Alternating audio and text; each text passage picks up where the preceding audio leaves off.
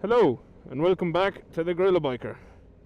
So today myself and Kevin of the Cob are going to do the Conor Pass. The plan is to go up through the pass once in one kind of clean run and then back down through it, and we'll stop lots and take pictures. And the only information that you need to know on the Conor Pass is it is Ireland's highest tarmacked mountain pass road. That's about it. I think it's like 1500 feet, so it's going to look good. That's the main thing. It's going to look good. So you can see there, you know, max width 1.8 meters and stuff, and max weight 2 tons. Basically, don't bring a car, come on a bike. The Conor Pass is not the right place for a car. It's very narrow, and you know, the views are probably well worth coming in a car as well, but cars are just going to hold everyone up because cars suck in these type of roads. Let's be honest about it. They're really, you know, they're not made for something like the Conor Pass. You know what I mean? They're just not. So hopefully they don't hold me up too much, because you're inevitably going to run into some cars. There's just nothing you can do about it. So hopefully by now you've seen my camping video, where I would have talked about this. You probably would have seen us come into Dingle. So we just left Dingle, and now we're coming up here. The last time I was up here, the road surface was still pretty good, so hopefully it stays pretty good. And hopefully it doesn't lash rain on me. If it does, it does though. It doesn't really matter. So this is kind of the start of the pass. No buses, no heavy vehicles, no wide vehicles.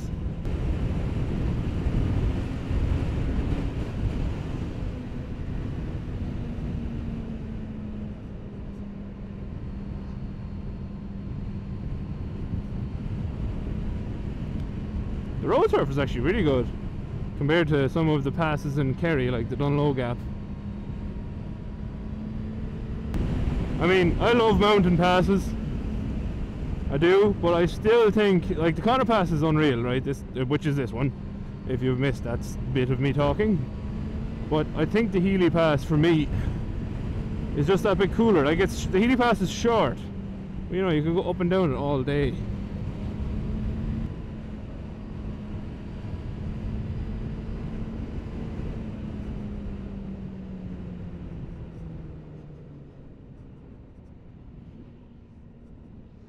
There you go, there's the money shot.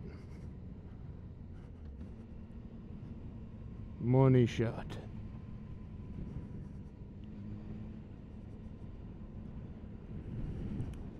And this is where it gets really narrow.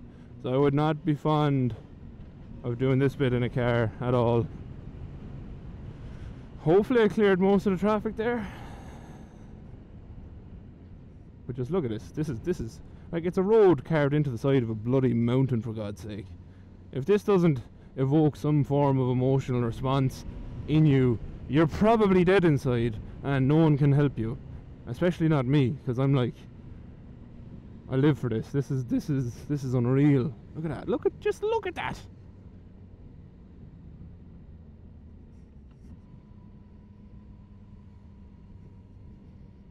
Absolutely stunning.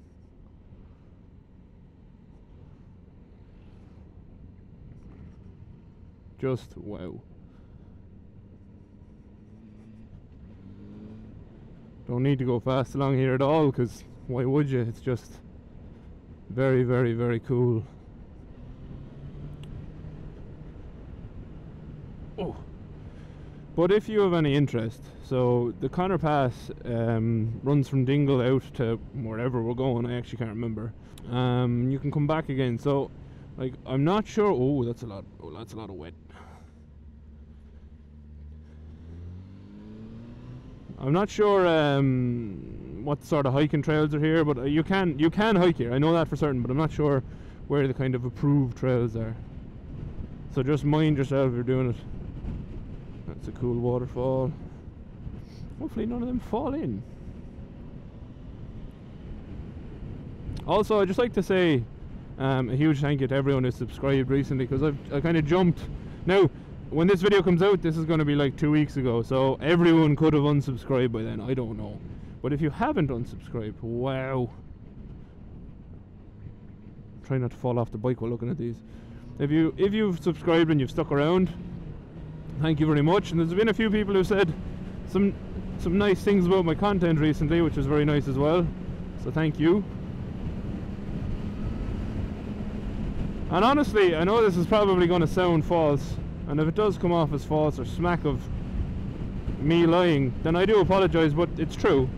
So, you know, however big this goes, that's cool, you know. But I'm only doing this because I love it. I love bikes, I love riding around the place, and pretty much I just decided to share some of what I'm doing with people. So, you know, whether that turns into something that I can do as part of a job or not, that's a lot of wet as well. We shall see. That's very wet. Don't like water on the road like that. Obviously, right, if something came up, it's like, you know, that I could be a motorcycling journalist or something like that. Now, I don't think I am well spoken enough for that, slash well written enough, slash good old righto. I can't really write. Or word, well, you know, that'd be awesome. So if something ever like that came about, but whether it does or doesn't, you know, I'm not pushed, you know what I mean? If it happens, it happens. If it doesn't, it doesn't. Mainly what I really want to do is keep reviewing bikes. That's something I really enjoy. And also bike gear and bike parts. So if you are a bike gear slash bike parts company, you want me to review anything, you know, let me know. However, I will be very honest about it. So if you're concerned about your product and don't want an honest review, don't ask me to do it. I think I'm gonna pull in and turn around. Oh, it's gotten really cold all of a shot. Kev is lucky. He has a heated seat, and he has heated grips. So me and Kev are heading back up the pass now, up to the viewpoint, as the weather looks like it's turning as well. And now we're back into the Conor Pass proper. If you'd like to see anything else in this type of video, like, I'll be off the bike in a minute and walk around and have a look at the Conor Pass. But if there is anything legitimately that you'd like to see, let me know. Because I feel as if I do a nice mix of things between maintenance reviews, spins, exploration videos of my own, you know, stuff like that. Oh, look at that! Unbelievable view. Is that rubbish? Oh, that is rubbish. It's a map. Still rubbish.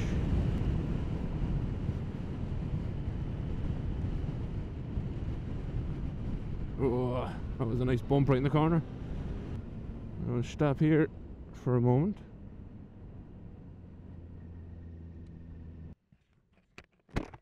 This is one of the viewpoints. There's also another one up the very top. We'll go to both. But this one has a waterfall and people scrambling down. Or, oh, I've been on the bike a long time. My bum is numb. So, this is one of the viewpoints of the Conor Pass. I don't think I really need to explain with words why you should come here and have a look. Being honest, I think it's pretty self-explanatory. I'm going to leave my visor closed because the wind is strong enough. And there you go. Slow pan.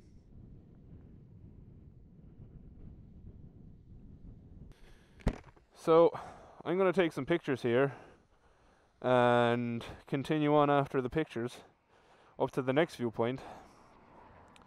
And I'll talk to you then. So, we stopped there for like 5 minutes, and that's how fast the weather up here changes. It is now pretty bad rain-wise. It's really cool though, you know, you could see it coming in. I have pictures, I'll throw them up now. We could see the rain cloud coming towards us, and you know, I was trying to hold on as long as possible to try get pictures of it, because we were going to get hit anyway. There's no avoiding that. You know, you can see it. That fog, that's rain. That's pure rain. and it was lovely and bright when we came up here not 10 minutes ago. So we probably won't stop at the next viewpoint because I can't take pictures in the wet anyway. What a view though.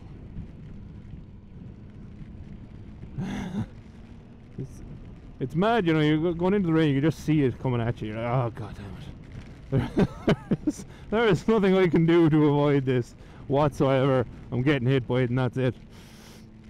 Oh god, I just love rain so much. And I also love being stuck behind a washing machine car. I say washing machine car because it's about as useful as one on the road. I don't know why you'd buy one of those.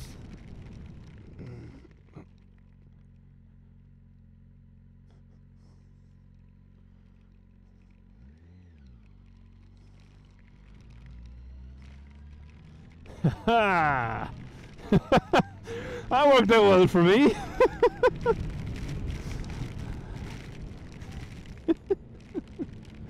Oh god, the rain is everywhere.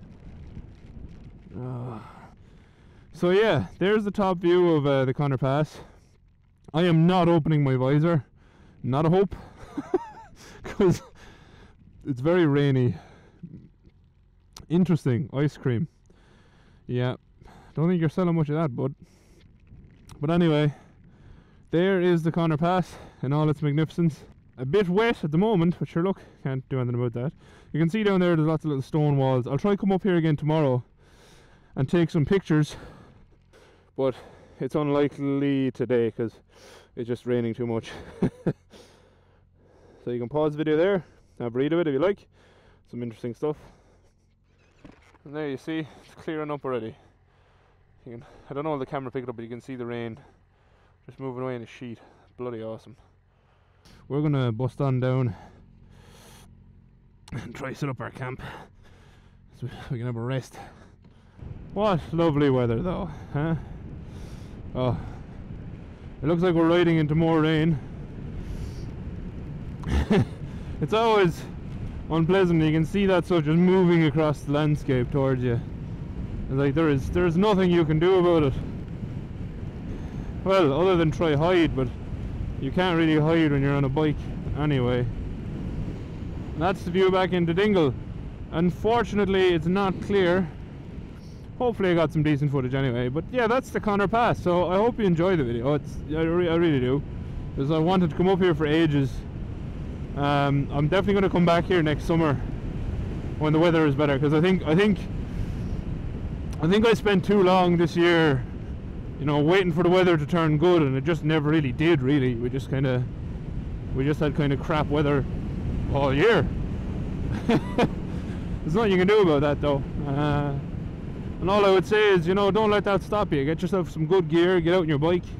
You won't regret it. Like, we're still having fun today. We're damp, yeah, certainly. And we're cold. We're still having fun. And we'll still have fun when we camp, even if we are wetter and colder than we are now. Although, to be honest, that's unlikely. I'm pretty cold. And if you're not the type to want to camp, you know, don't be afraid to book a hotel or something. You still bring your bike. See the little headland out there, the little big stone. You can see all the water hitting it. It's really cool. So now we're coming into Dingle. Straight ahead. That was the Conor Pass. Sum total up and down. I don't know how long this video will be, but I kind of, for a while, I was focusing on making my videos, you know, 10 minutes, 12 minutes, you know. I didn't want to be, I suppose, putting too long a video on people. And I was putting a lot of pressure on myself to do that and spend a lot of time in it, just because of a comment from a friend. Like, he didn't mean it in a bad way, but, you know, he made a comment something like, ah, that's 15 minutes of my time you're asking for to watch that. But I wasn't asking, I was just saying, did you see it? You know, it's a question. So I, for a while then, I tried to keep them down around 10, but my longer videos, or not even my longer videos, but the videos that I don't try to chop out stuff that I consider to be entertaining and funny, just for the sake of getting the video down time-wise. I think I'm just going to leave that stuff in again, because it's easier for me, and other people seem to enjoy it, you know. That's actually where I'm getting comments more recently, is the stuff that I'm leaving in. So, you know, you tell me. Anyway, that's the video. We're going to head to a shopping market now to try to get some some cans for the campsite and some food. If you've enjoyed the video, thank you very much for watching it. Don't forget to hit the like button. Don't forget to subscribe and hit the bell if you want to see more of my stuff. The bell, actually, it turns out, is quite important, so please, you know, think about doing that. Yeah, but if you've enjoyed it, thanks for watching. Do all the rest of the stuff I said, and we're going to Super Value. So thanks for watching. Adios. This way?